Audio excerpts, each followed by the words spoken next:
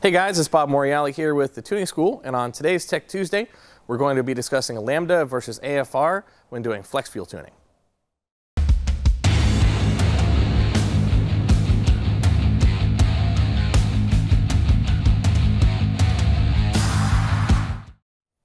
Hey guys, welcome back. So today we're going to be discussing LAMDA versus AFR.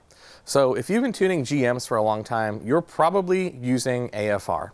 Now AFR is an okay method to tune your air-fuel ratios with. However, most of the time, people when they get a little bit more experienced end up transitioning into using LAMDA.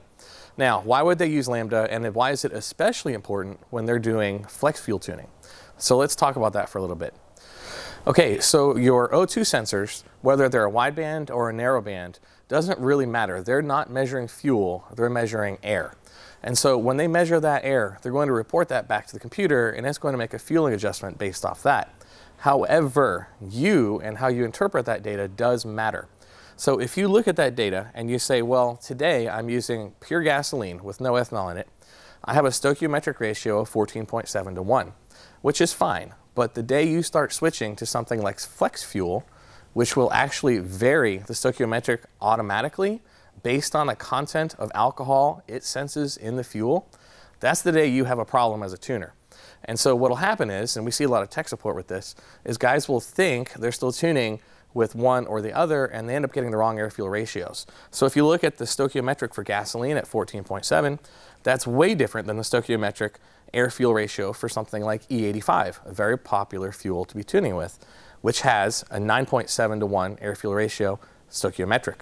So if you're going to tune based on that stoichiometric, you're going to be chasing your tail all the time because you're thinking in AFR, because the AFR varies based on the fuel you're using, and to make it more complicated, how concentrated is that fuel you're using. So your AFR is going to be moving constantly when you're doing something like a flex fuel tune. So what we recommend is you start to change the way that you think. You need to start thinking and looking at something called LAMDA. Now LAMDA is never going to change. A LAMDA value of 1 means stoichiometric. So that means if stoichiometric is 14.7 because you have gasoline, your wideband is going to read 1. If LAMDA of 1 is 9.77, that means you have E85 in the tank. So those numbers aren't going to change. It's always going to be 1.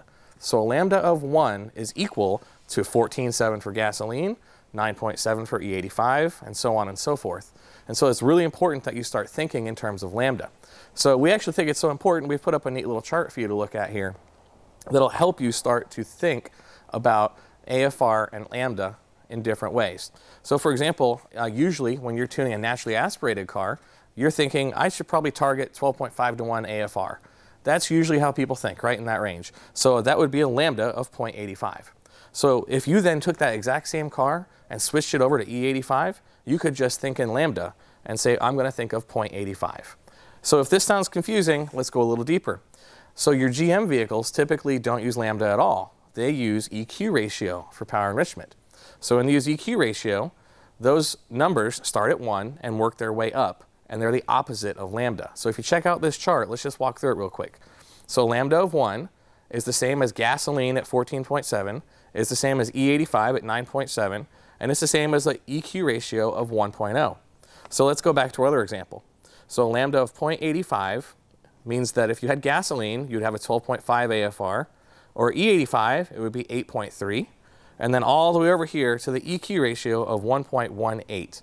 So if you just use this little chart, at least in the beginning, while you're getting used to converting over to LAMDA, it'll help you as you get used to that process. Because really, once you start thinking in LAMDA, it doesn't matter what fuel you actually have in there. And that's the beauty of thinking in LAMDA. You can just say, I want to target 0.85. And that means I'm going to put an EQ ratio in of 1.18, and it's going to be correct. But if you try to think of it in AFR, and the concentration of alcohol changed, you would have a problem. So we hope this little tech tip helped you out and that you can go back and start working in LAMDA. Thanks for watching, and for more high-performance tuning knowledge, be sure to like us on Facebook and follow us on social media. And as always, stay tuned.